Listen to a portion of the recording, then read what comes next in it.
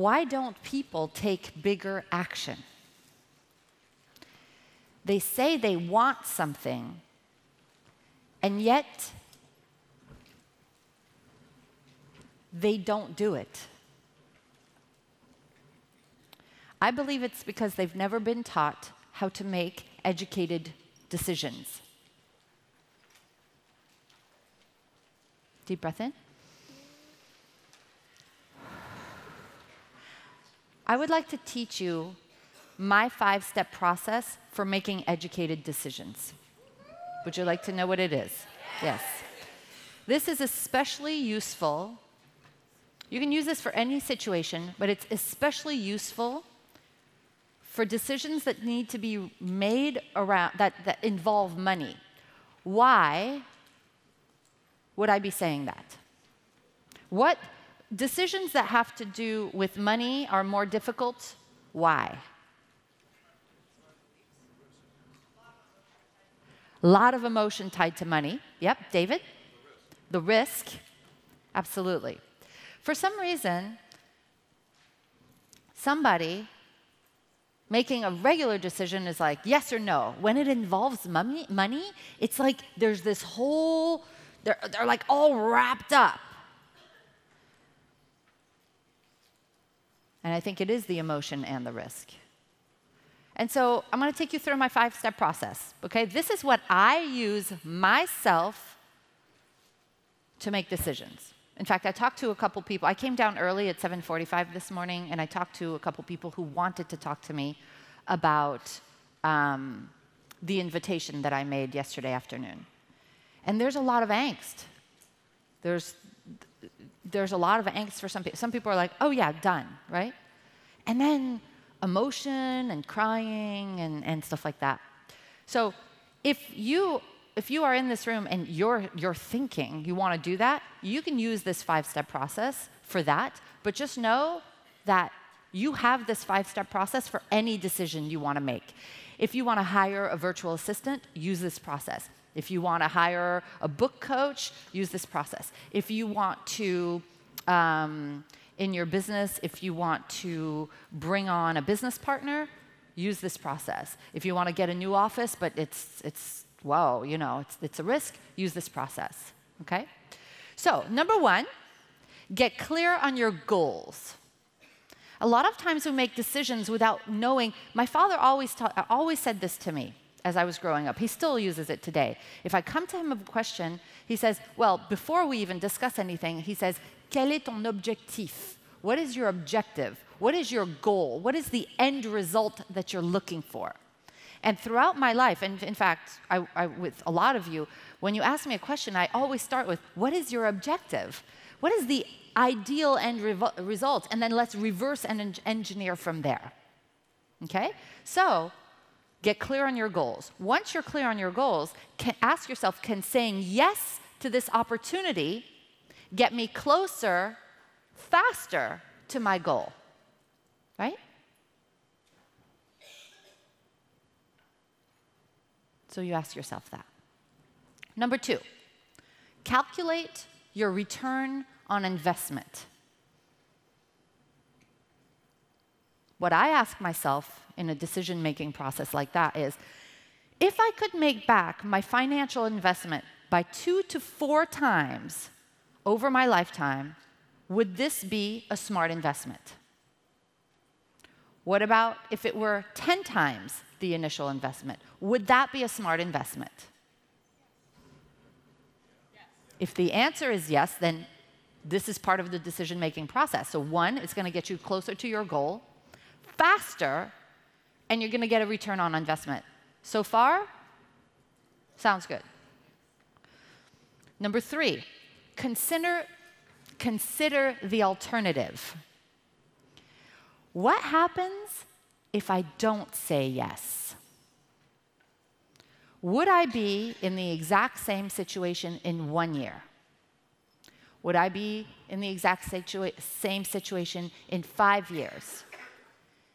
If the answer is yes, I would be in the same situation, yes, I wouldn't make much progress, then the answer would be like, you should probably say yes to the opportunity, whatever that is. You've got to look at the alternative. Like, okay, it's not just about the decision, it's about the lost opportunity. Right? And calculating what that means for you. Number 4. I'm a spiritual person. I'm always going to consult my intuition. And you should too. And can I tell you why? I'm going to teach you about this later today. There are 2 voices happening inside at all times. Did you know that? There's 2 messages that you hear on the inside. There's a loud one that says, no, don't do it, fear-based, ego, stay small, don't go big, don't go, too big for your britches, just stay status quo. There's that voice, and it's negative, and it's loud, and it's telling you not to go beyond your existing comfort zone.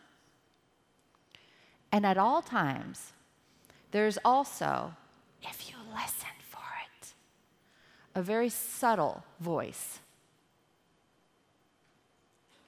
And it's kind, and it's loving, and it says, you deserve the very best of everything. You deserve the best support. You deserve the best light.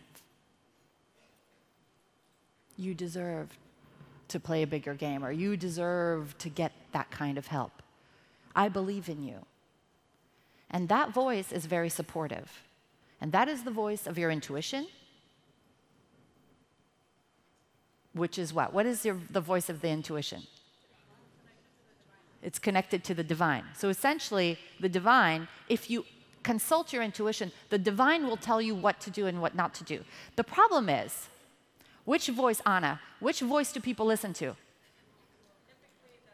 Typically, they listen to their head, the voice of the ego that says, stay small. Don't do this. It uses fear, it uses bullying tactics, right? So it's actually quite a skill to put it to the side and to listen for the intuition. So I ask myself always, if I silence my fears, which is right here, if I silence my fears for a moment, what does my gut tell me? What does my heart tell me about what to do about this situation? Do I feel happily pulled into my future, into my bigger future, by doing this? And if the answer is yes, that's the voice I listen to. Do you want to know why? Because that's the voice of faith. This is the voice of fear. And I do not make decisions based on fear. I make decisions based on faith. Number 5, trust yourself. Sometimes we've said yes in here. Like I spoke to a woman, I gave her a big hug. There were tears in her eyes this morning. And she said, I want to do this. It's all filled out. And I said, what's going on? Trust yourself. What does your gut tell you? This would be a good thing for me. Trust yourself. People doubt their decisions. They make a decision and then they talk themselves out of it. What is up with that? Remember first thing that I talked about? Are we really on day 3? Yes. Wow. First thing I talked about Monday, day 1, is I talked about indecision and waffling. Remember? Indecision. I make a decision, change my mind. It's like telling the universe, that you want. It's the chaotic vibration. Trust yourself. Trust yourself that you're going to do the right thing. Ask yourself, if I came from a place of faith rather than fear, would I say yes? Would I say yes to that virtual assistant, to that office, maybe to this program, maybe to write a book with this partner, taking on a business partner? Even in my relationships, if I came from a place of faith rather than fear, would I say yes to being with this person? These are the 5 ways that I've come to make decisions. Now, have I always made 100% the right decisions? No, but it's usually the decisions I regret are the ones that I made before using this 5-step process.